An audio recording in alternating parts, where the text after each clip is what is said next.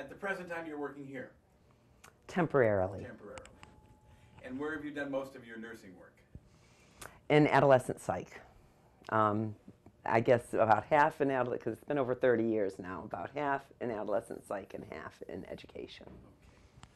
Okay. And what brought you to the Congress on Health and Safety? I was doing a graduate student practicum experience and with the Division of Nursing, and when I came, I was asked if I would be interested in going to a meeting for the Congress on Health and Safety, and I was interested, so I started working with Evie and doing a poster presentation and attending the meetings of the Congress on Health and Safety. And what has the experience been like coming as a kind of an outsider intern working with the folks? It was a wonderful experience because I had a little bit of an idea of what MNA was involved in, but I had no idea of how much it was involved in with the education, but particularly health and safety. I was not familiar with any other organization that focused on health and safety of nurses. Throughout my career, I know that I came into contact with nurses that were out of work because of back injuries, issues because of bloodborne pathogens. There was a lot of workplace violence when I worked in adolescent psych. Back when I was doing that, and I left adolescent psych in the mid-90s, prior to that time frame, whenever a staff person would be assaulted on the psych units, generally you would be told that you could not press any charges because they were psych patients, and many times I think assaults occurred because of their psychiatric illness, and you would not want to press charges. But there were many times, especially in the adolescent population, where it was manipulated or well thought out, and it was a choice on whether the patient was assaulting a staff person or not.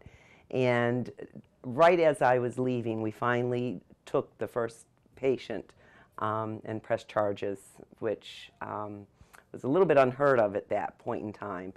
And I believe that it really needs to be looked at. I definitely believe psych patients, it's a fine line on whether it's a true assault or if it was their illness that caused the assault. But how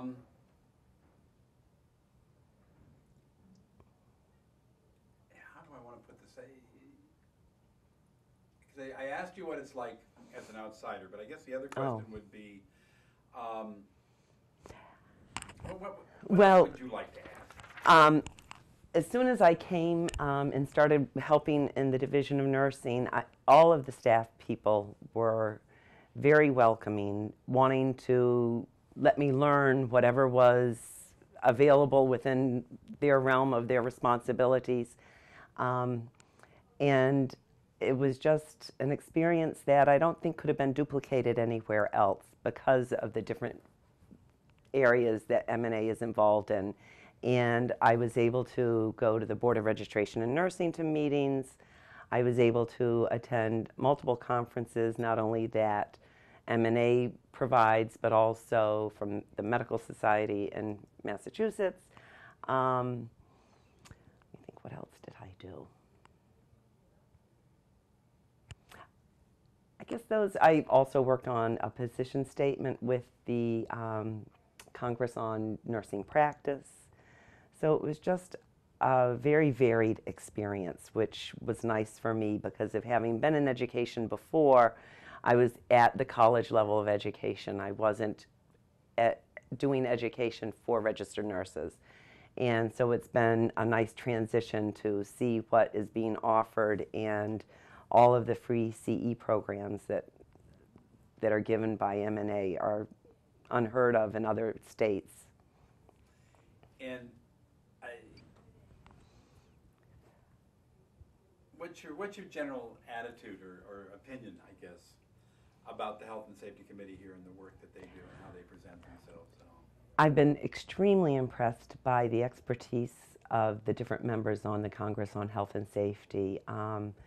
Each member brings something different to the Congress, and they're also committed and dedicated. And bottom line, their major concern is the health and well-being of the nurses, and they've done a lot of work in that. And I think that nurses, there's a shortage in nursing. They keep talking about a shortage in nursing, so I think we need to look at how are we going to keep the nurses that we have healthy and maintaining in the work environment today.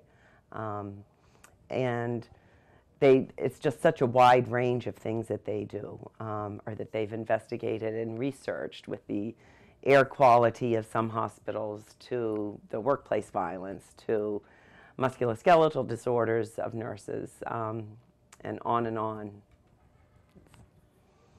Anything else you can think of?